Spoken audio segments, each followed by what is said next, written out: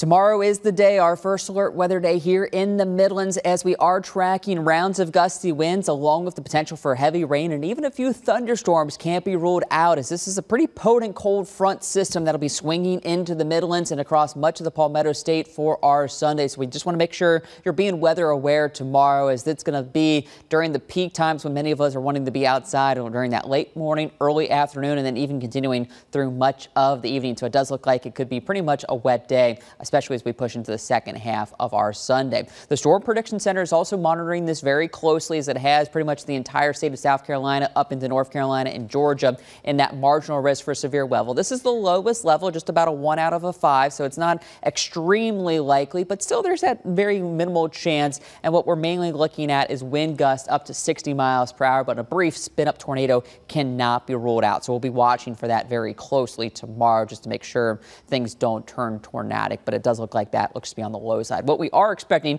is a good soaking of rain for much of the region, with rainfall routes over 1 inch now. So we're thinking a good soaking with this, which again is much needed due to the dry conditions we've had throughout much of the fall. So we could use a good soaking rain like that is expected. Today has been very warm. Temperatures for most of us got into the 70s, still hanging on the 70 for Columbia, Orangeburg, and Allendale now, where they've had some rain today in the upstate. It's been a little bit cooler. You can see temperatures down into the 50s, as it's just 52 degrees right now in Greer. Here's a look at the satellite and radar showing those showers that did move through the upstate. We do have this brief little shower moving through Lexington County that could clip northern Richland County and move into Fairfield County, but most of the activity is dying out. We're mainly just looking at cloud cover for the rest of this evening. Big picture shows our front is back here producing severe weather, even some tornadoes out towards the Nashville area, and still has a couple active tornado warnings ongoing. And then we got all these severe thunderstorm warnings extending behind that. So that's the system that's going to be heading our way. Now, it does look like it'll be on a little bit of a weakening trend,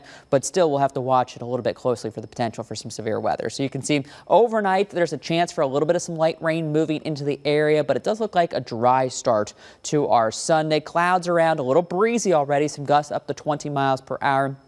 As we head towards lunchtime, here's the initial line of some showers and even a few thunderstorms moving in. A couple of these, again, could be on the stronger side. You can see winds 25 to 30 miles per hour as that system's moving in. Then it kind of breaks up a little bit, but still have to watch this closely. Then just looking at scattered showers into the afternoon, and then another round of some pretty steady, moderate to heavy rain by the time we push into the evening, with the main front beginning to move through. As you can see, the wind starting to turn out of the northwest behind it, but still gusting to 30 miles per hour. Most of this wrapping up by midnight, and then we turn drier and cooler with lots of sunshine for our Monday. But for the rest of this evening, we'll call it a light rain late, 60 degrees, so a few showers possible, but mainly staying dry tonight. And then tomorrow, you can see throughout the entire day, we are looking at that chance for some rain, with temperatures getting back into the low 70s. So our first alert weather day for Sunday continues.